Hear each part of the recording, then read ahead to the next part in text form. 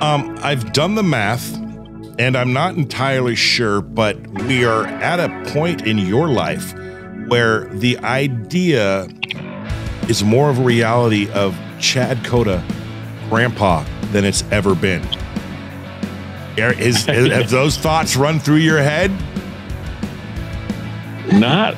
Maybe they're just kind of just starting to, maybe a little bit, but not a whole lot. I mean, but, it's not a far reach to say that sometime within the next 5 years, right? I mean, that's about what the averages say and what the odds say. And I'm curious, I'm looking forward to it. I can't wait, to be perfectly honest. No.